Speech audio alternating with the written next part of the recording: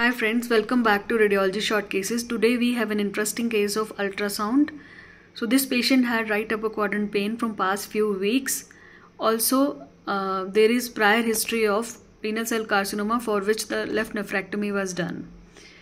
So what we see here, I'm just going to scroll the images. You can see there are echogenic lesions within the liver parenchyma with hypoechoic rim, and some of these lesions appear cystic in nature. There is some cystic degeneration within, but primarily they are echogenic, or you can say heterogeneous in appearance, but predominantly echogenic. So there are multiple. The liver was also enlarged with some nodularity.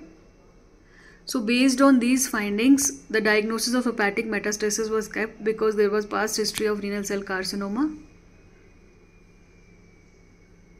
Now, if you see echogenic lesions within the liver parenchyma, they can be benign also. In benign, the possibility is hepatic hemangioma. However, if you are thinking in terms of metastasis, the most common echogenic lesions within the liver parenchyma are from colorectal carcinoma, followed by treated breast cancer, endocrine tumors of the pancreas, and thyroid carcinoma and renal carcinoma. So these are the common malignancies from where you can see echogenic metastasis. That's about this case. I hope you like this case. Thank you.